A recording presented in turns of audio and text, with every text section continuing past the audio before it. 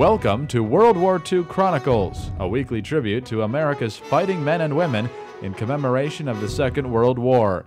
These programs are narrated by Ed Herlihy and are based on the news broadcasts of the war period from the recorded sound collection of the National Archives in Washington, D.C. With the war restricting use of the automobile, millions of Americans were forced to take public transportation. Virtually every train station was jammed with military personnel.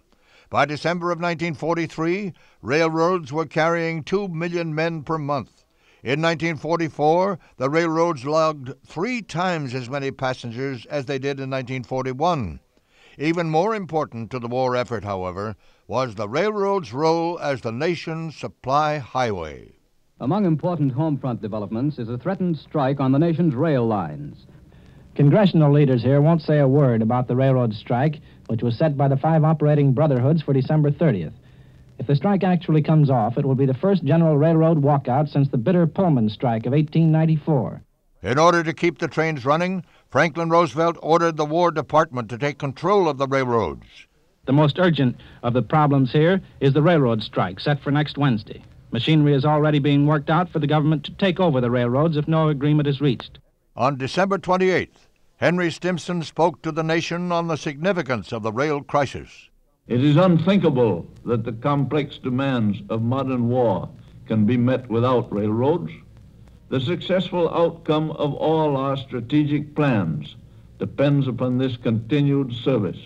The President's executive order ensures that this service will remain available to the nation. Already, professional politicians are seizing upon the presidential order affecting the railroads and are trying to make a political issue of it.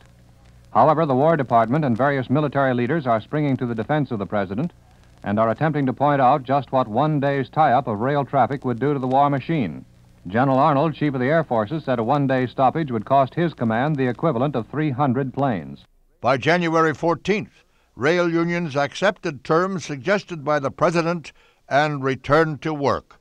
And 4 days later, the railroads were returned to private ownership. I'm Ed Herlihy. Join me next time for World War II Chronicles.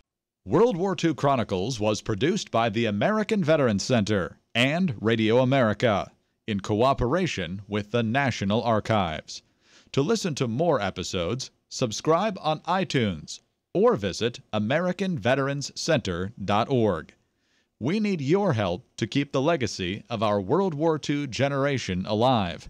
Visit AmericanVeteransCenter.org to make a donation to support World War II Chronicles and the ongoing work of the American Veterans Center.